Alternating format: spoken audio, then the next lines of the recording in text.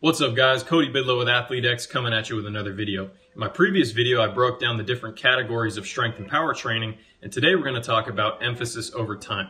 While you're here, please subscribe if you haven't, hit that like button if you like the video, and leave a comment in case you have any questions. Also, there's a link in the description below where you can sign up to get early access to a training manual I'm working on, which will be coming out here in the near future. Like I said in my previous video, you need to progress your training over time and have different emphasis throughout the year. In this video, that's what we're talking about. If you take a look at this chart here, we have on the left side periods ranging from early preseason to late competition, and you can see that over time things change. During the early off season, the strength emphasis is to introduce loading. That's where we're going to do general, basic, or max strength prep work. Depends on the athlete, and we might introduce some low impact hopping exercises as well.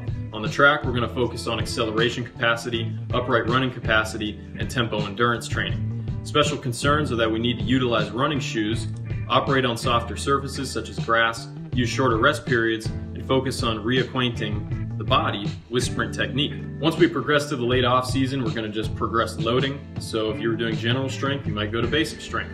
From basic to max strength prep. From max strength prep to max strength, and we're going to progress hops to low impact jumps. So low impact jumps versus hops. A hop is very low amplitude, you're not jumping very high off the ground, but with a low impact jump, you might be doing a box jump where you're trying to jump as high as you can, but there's not a heavy landing involved. Or you might do vertical jumps or something where you're only going to a height that you can jump to, so when you land, it's not anything above your basic capacity to load the body. You can only jump so high, so that's one way to minimize impact, whereas with depth jumps, things where you're dropping off a higher height than you can jump to, the impact is really high. So during the late off season, you might progress hops to low impact jumps. On the track, we're going to increase acceleration distance, increase upright sprint intensity, and maintain tempo endurance. So if you were doing 30s for your acceleration, we might extend that out to 40 meters. If you were doing upright sprinting, which you should be, we're going to increase the intensity. So maybe you were doing 60s, but at 85–90%, now we're going to bump it up to 95% or higher. We're going to progress to the track for some sprint days, whereas previously we were on the grass. We're going to continue to use running shoes and focus on creating consistently high quality technique, even with fatigue or entering new distances. So you may be comfortable with your technique up to 40 meters, but we need to now maintain that to 60. Or if you're running hundreds, you need to run that at 120. Whatever it may be, we want to progress the distance, we want to progress the intensity, and we want to maintain technical skill when we progress. The same thing can be said for your lifts. When we progress those lifts in weight, we also want to make sure that you're maintaining technique with that extra load or with the more reps or however you personally progress your training. Early preseason, that's where we're going to progress and transition the loading. So we might transition from max strength prep to max strength, or from basic to max strength prep. Same as before, where wherever you were, you're going to want to progress, but it just depends on what you're comfortable with, what your body's capable of, and where you are at in your own personal athletic journey. If you can't deadlift 100 pounds, you're probably not going to do a lot of max strength work. If you could deadlift 600 pounds, maybe this is where you're going to start bringing in some slower power work. It just depends on where you're at. On the track, we're going to emphasize acceleration transitioning to speed. So this is where we're going to want to incorporate more of the upright sprinting at high intensities, thus upright sprint intensification. Short speed endurance can be introduced, and tempo running is going to drop a little bit. So once you have that base of tempo running built, you don't need to do a whole lot of it to maintain those qualities. Frankly, you can maintain a lot of those qualities without any tempo running, but I leave it in there because a lot of people like to do it. Training loads begin to become more stressful by way of intensification. Managing muscle tone, being aware of soreness, and working with the body as it adapts is important. This is where foam rolling at night, going to bed a little bit earlier, making your room darker, not looking at screens within an hour of going to bed, all those things are going to help you recover better, because if you're sleeping well, you're going to recover as best as you possibly can. And when you intensify loads, you increase volumes, you really need to focus on recovery. Late preseason, this is where we're going to reduce the load a little bit and increase velocity. So max strength is going to turn into heavier power work. Heavy power might turn into high velocity power, and we're going to introduce true plyometrics. One thing I forgot on the early preseason, we are going to introduce joint stiffness strength work, such as those Smith machine A holds or A switches, some seated calf work, things like that to improve joint stiffness, primarily active joint stiffness. Shifting back to the late preseason, we do want to introduce true plyometrics in people who can use them. Not everybody can do true plyos. Don't take an elephant and make him do a drop jump. But if you have a gazelle, maybe they can. Keep that in mind with incorporating any type of work. If you have a person who's 100 pounds, they probably can't do a heavy squat. If you have someone who's 300 pounds and a shot putter, they probably can. So all of this plays into what exact things you select, but what you should take from this is the themes of progression over time. We want to stabilize speed, so you want to be very comfortable with speed at this point in your late preseason. If you're not, you might be running out of time. You got to make sure that your top speed is on point when you enter competition, because ultimately in the sprints, whoever runs the fastest is probably going to win. Yes, you need to maintain that speed. Yes, you need to accelerate to that speed, as quickly as you can, but the person who runs the fastest is likely going to win.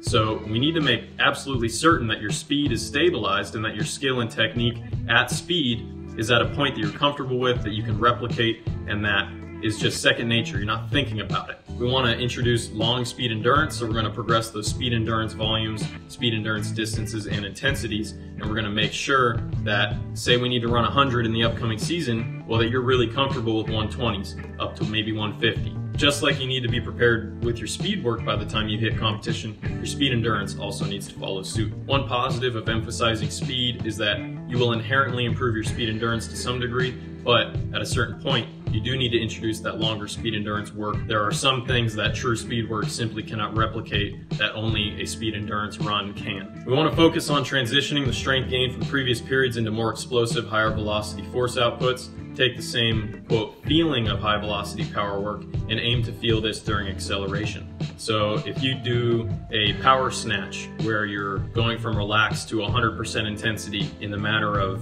milliseconds, we want to take that same feeling and incorporate that maybe into the block start. And if you're doing depth jumps at this point and you feel yourself bounce off the ground, you want to feel that when you're in upright sprinting. So this is where we can start to take the things that we feel in the weight room, convert them onto the track, and hopefully start to see a benefit from that work that we've done. That training to perform, like I talked about in the previous video, we want to incorporate sort of a skill conversion type of concept, and we can do that by consciously saying, when you're in the blocks, you need to tap into what you tap into when doing that high velocity power work. In early competition, this is where you want to stabilize high velocity strength and power work, maintain power loading in the early competition period, emphasize high velocity power and joint stiffness, and revisit heavy power from time to time. We're going to increase the length of the speed work we do, so if you were doing 50s for speed, maybe we extend that to 60s. Emphasize race-specific speed endurance, so if you did go up to say 150s and you're a 100-meter specialist, maybe at this point you drop back down to 120s so that you're not working so much longer than your race distance that it becomes less specific.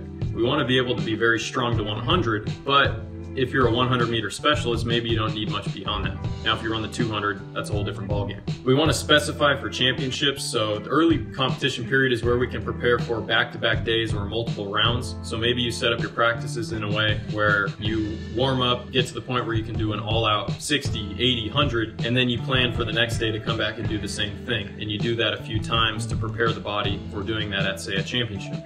Or if you're going to go to a meet or a championship meet that has multiple rounds where you have to run multiple full intensity, full distance runs in the same day, you can figure out how much time do I have between those, and maybe once a week we focus on replicating that type of environment, that type of output. So that way you're specifying for the demands of your championship meets, which is where you need to perform your best, and you take that concept of how am I going to be running at the meet, how can I incorporate that into my practice?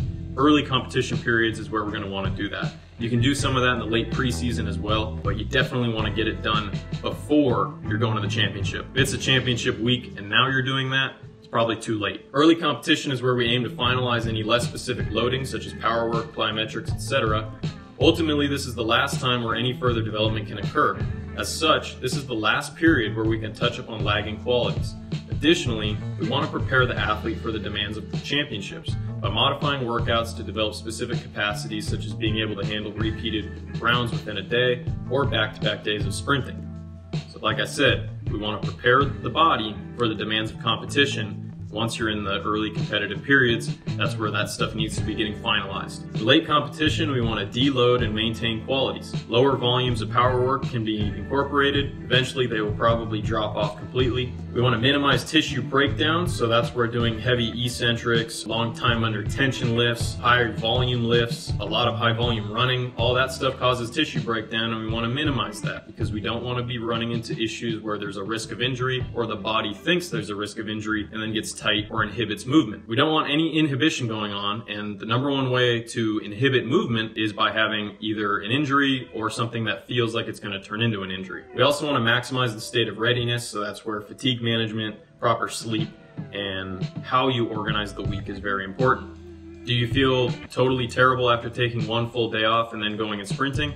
Maybe you need to do something on the day before your meet. On the flip side, if you do anything on one day and then you go sprint the next day, you feel terrible, well, maybe you need to rest completely. That's where you got to figure out within yourself or with the athletes you work with how they respond to training and incorporate their own individual timelines into their training as they approach late competition championship periods. We need to specify all loading parameters, manage fatigue for competition, and work strengths to enhance confidence. Specifying all loading parameters, that means we're going to be focusing just on the most specific things. If you're a 60-meter runner, you're not going to be running 250-meter special endurance runs. It's not specific. On the flip side, if you're a 200 runner or a 400 runner, you are going to be doing those things. So we need to specify loading parameters. In the gym, that could be, if you're a 60-meter runner, maybe you do one clean grip high pull followed by a depth jump. You know, you're staying in the realm of producing power and high velocity power. You can pick and choose what you do at this point. I would suggest staying away from anything that's going to either make you really sore, make you tight, make your joints hurt, anything like that. So just be very wary. If anything, specifying your loading parameters means dropping lifting and only sprinting. And by doing that, you're ensuring that the stimulus that's going into the body near the latest periods of competition is purely high velocity sprinting. If you do that and you manage the volumes, not only are your athletes going to feel good, they're going to be ready and confident because they know they can do it, they're comfortable in what they're doing, but you're also probably going to maintain better muscle fiber types because you're not doing any of that slower lifting and you're not doing excessive volumes, which tells the body you need endurance, which tells the body to shift away from type 2X or type 2B fibers to maybe type 2A. Special concerns for late competition. Late competition is when everything matters more. Any work that causes tissue damage, hot spots of pain, or excessive tension ought to be avoided as much as possible. The work is basically done at this point, and the primary goal is to enter competition in a state of readiness to compete. If you do anything, deload, do less work. Only do enough to maintain the qualities you need to run fast and in order to manage fatigue properly and their state of readiness. You know your athletes best, and if you're an athlete, you should know yourself best. So figure out prior to this period what it takes for you to run the fastest. Maybe that's doing some 50% power cleans the night before. Maybe it's doing a heavy power clean the night before. Maybe it's doing nothing for 2 days. Whatever it is, you got to figure out what works for you or your athletes, and in the late competition period, honor that. Don't do anything you think you should do. Do what you know is right and you know is least likely to cause any issues. There's nothing more to gain at this point other than by being rested, being in a good state of readiness, and minimizing any risk of injury. So in the late competition period, it's all about peaking and it's all about preparing the athlete to be ready. There's nothing more to develop. There's nothing more to gain out of getting stronger. All that's done. You can revisit that in the off season. But for now, you need to prepare for competition, get ready, and be in a state of readiness so that when the gun goes off, you're ready to go.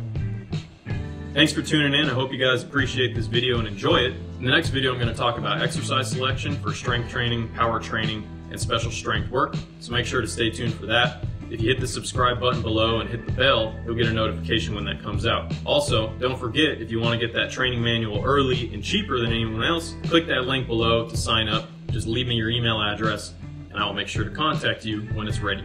If you like this video, hit a thumbs up, leave a comment if you have any questions. Thanks again for tuning in. I appreciate you guys. I'll catch you next time.